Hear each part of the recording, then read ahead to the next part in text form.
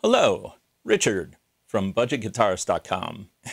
You know, this coronavirus thing, no haircut, I look like Keith Partridge. Hang on a second. All aboard, ye landlubbers. No. I mean, I wear this to mow the lawn.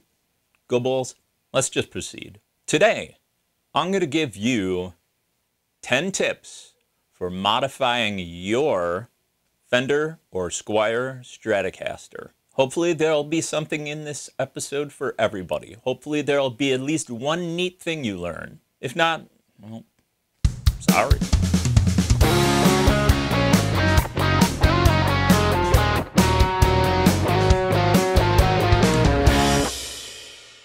Tip number 1, removing one of the tone knobs and moving the volume knob down. I thought I was the only person who did this, but I found a bunch of other people and a couple of my friends who also do it. Check this out. Normally on a Fender Stratocaster, there's a tone knob right here, which is great if you want to hook your pinky around it and do volume swells like it's the 60s, right? That's cool. But I hate it. And that knob was always getting in the way of my playing. I would hit it with my hand and it was just really annoying. Not to mention the fact that I seldom use the tone control on a Strat. The Strat normally has one volume and 2 tones. I barely use one tone. The solution was to rewire the guitar and have one volume and one tone. Now, if you're going to do this, that's going to leave a hole on your pickguard. You can see how I have chosen to handle this situation.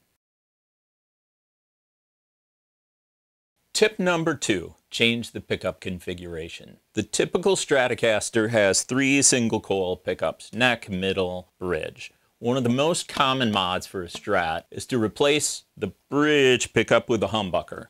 This guitar started life as a Fender made in Mexico 48th Street Special. And this is not the original neck, obviously, but we'll get to necks. These are Tex-Mex pickups. And this is a Tex-Mex humbucker. So obviously the advantage of this is that if you want a humbucker sound, you know, because you're playing harder rock or metal, then it's a really good idea to have a humbucker in the bridge position. And you can do that. Some people would say, well, yes, but you can get a humbucker that is the size of a single coil and put that in. Yeah, you can. I've done that before. That works great. The point being that you can decide on different pickup configurations. Let's get to tip number 3. Pickguard swap out. This can be purely cosmetic.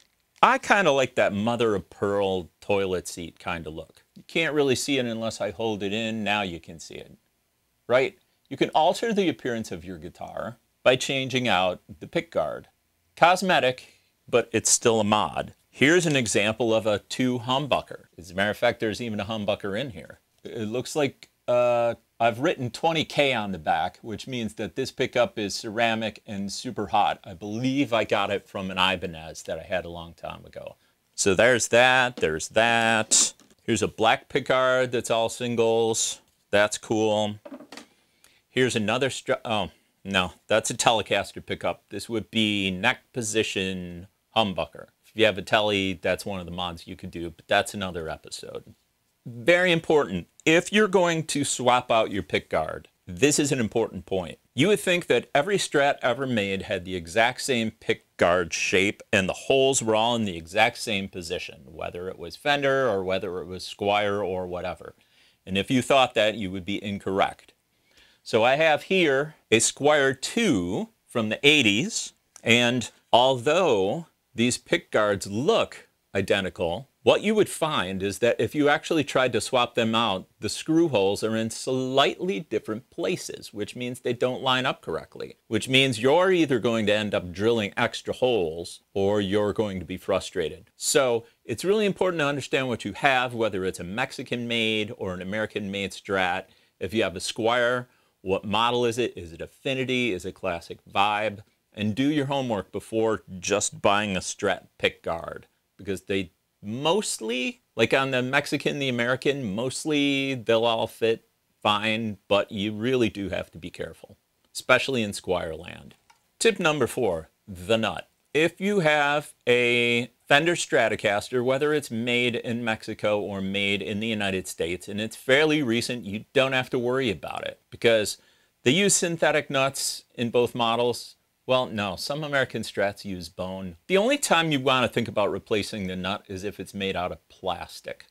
So if you've got an older Squire, actually I don't know about the newer Squires, maybe I can do some research in post-edit and put something up that says what they use. But in general, if you have a plastic nut, it is a solution that you can go and you can swap that nut out, and for your open strings it'll sound a lot better. 5. Locking tuners. These are Fender American Series locking tuners. So the concept is you put the string through, you tighten the screw on the back here, you tighten this, right? And then you turn this 1, 2 rotations, whatever the case may be, and your string is locked in, and it helps with tuning. And it really does. It's also cool because even though there's 2 string trees on this neck, and this is an American neck, but we'll get to that in a minute, these are actually, the tuners up here are compensated. They're actually lower, right? These are actually taller. And that's because you want to be careful of the angle of the string coming across the nut onto the tuner. If this just went flat through, then when I played, these strings would pop right out of the slots in the nut. And certainly it makes string changing a lot faster and easier. And who doesn't like fast and easy? Number 6, whole neck upgrade. So here's the history. This was originally a, as I mentioned earlier, 48th Street Sam Ash Special made in Mexico Strat. And over time, I decided that I was going to do this mod where I was going to buy a higher quality neck, an American neck, American Strat neck, and put it on this guitar. And I did that. And then eventually I thought, well, you know what? Now I had 2 Strat necks. If I bought another body, I could actually make 2 separate Strats. That's what this is. So this neck was from an American Stratocaster. I bought it from a website called Stratosphere. And what Stratosphere does is they take Fender Strats, Mexican, American, whatever, and they take them apart and they sell all the parts. Now they sell the parts in total for more than what they paid for the guitar, and that's how they make a profit. But what's kind of cool about it is you can get an American neck combined with a Mexican body. You save a little money building your own Strat sometimes, but what I think is more important is you can build exactly what you want and you can do it over time. So it's like you get to have the guitar and you make incremental improvements. What is the difference between an American neck and a Mexican neck? These days in 2020, I think the quality of the American necks, I would still say is higher in my opinion, but I wouldn't say it's night and day. But a decade ago, there was a much bigger difference. Anyway, it is an actual mod that you can do. You can just swap out the neck. As a matter of fact, Leo Fender's original idea was that people would not get fretwork done. When the frets wore down, they'd spin the guitar around to get out their Phillips head screwdriver, unscrew the neck, throw it away and buy a new one. Well, that's not what ended up happening, but you can do it. So if you own a Strat and you've never been to the website Stratosphere, you really need to go and just have a look around at all the cool different necks and bodies and hardware and pickups, etc. It's a really cool place. But if you're picking out a neck, we get to fret choice, right? So there's all different kinds of fret wire, the fret wire itself. On the original 50 Stratocasters, the fret wire was not very wide and it was not very tall. Now, that will lead to some really low action, but it can also cause some issues depending on your playing style. Now they call those vintage frets. I'm not a big fan of those. I like medium jumbo or jumbo frets. This guitar had jumbo frets. So you have vintage frets, which are not wide, not tall. You have medium jumbo and jumbo frets, which are both wide, and the jumbo frets are a little bit taller. And there's another kind of fret. Right now, on a lot of modern Stratocasters, they have something called thin and tall. And actually, this Gibson Les Paul has thin, tall frets. So the frets themselves are not very wide, but they're tall. And I think there's definitely an advantage to that. When you have a wide fret, pretend this is the fret, okay? So the string goes over it. There's a big landing zone there where the string's going to be. So in terms of how in tune that note's going to be, in my experience, the smaller that landing strip, the better your intonation is going to be. But of course, the more fretwork you're going to need because If it's a really, really fine point, or small landing strip, I should say, then it's going to wear down quicker than if it's a little bit wider. These are semi-advanced concepts. If you're not really into fretwork and guitars and this kind of stuff, maybe you don't need to know all that, but it's good to understand what kind of frets you like. Once this current pandemic thingy is over, and you can go back out to Guitar Center Sam Ash, it's not a bad idea to play a bunch of guitars and just ask some questions. You know, ask the salesperson, what kind of frets are these? And, you know, ask to play a few different examples. So that's frets and replacing out the neck. How the neck feels, the fretboard, the fret wire, the back of the neck, that has a lot to do with how you feel about playing the guitar, right? So your left hand's going to be spending a lot of time on that neck, on the back, on the frets. And so it's really important that it feels really good in your hand. 7, this one's cool and I can't demonstrate it. You can change the scale length. The scale length on a Fender Strat is 25.5 inches. That's how long the neck is.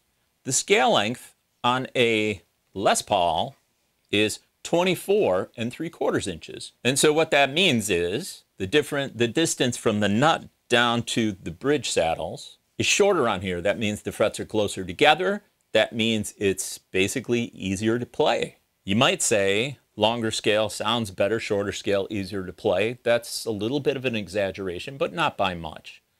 But here's the interesting thing. Warmoth, they make all kinds of guitar bodies and guitar necks, and they've really made a name for themselves manufacturing Strat replacement bodies and replacement necks. And one of the things that they do is they offer a conversion neck. You can buy a 24.75 inch scale in a Fender Strat neck. And if you put it on your Strat, your American or Mexican Strat, or probably most Squire Strats, it will be a shorter scale like a Les Paul. And it'll be easier to play. The guitar might not sound as full, but easier to play. It's kind of up to you. 8, body upgrade. This is cosmetic, but it can also be practical. The body here, and I'm not going to take the guitar apart to show you, but basically has something called a swimming pool route. Usually on a Strat body, they'll route this area, this area, and this area, and it'll be solid wood through here, solid wood through here. In some cases, like this guitar here, they will route a bigger area here and then smaller here, smaller here. This has a swimming pool route. This whole area is routed. And so if I wanted to, I could actually put 3 humbuckers in here. It can be cosmetic, like what color body do you like? Do you want a stain? Do you want a burst, et cetera, et cetera? But it can also be practical. So if you're thinking about changing, you want to go with a different pickup configuration, you would want to have a body that matches the config that you want.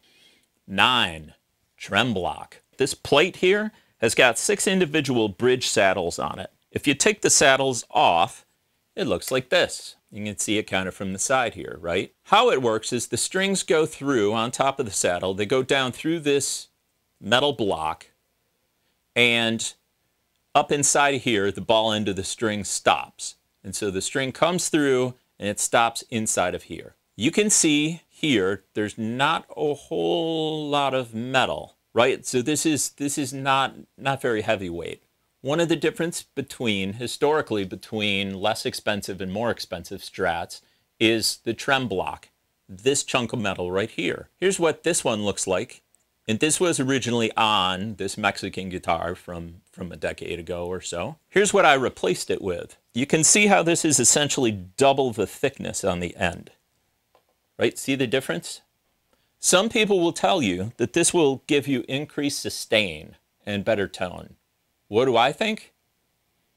I think it was a $20 mod, and so I did it. Can I tell the difference? I honestly don't know.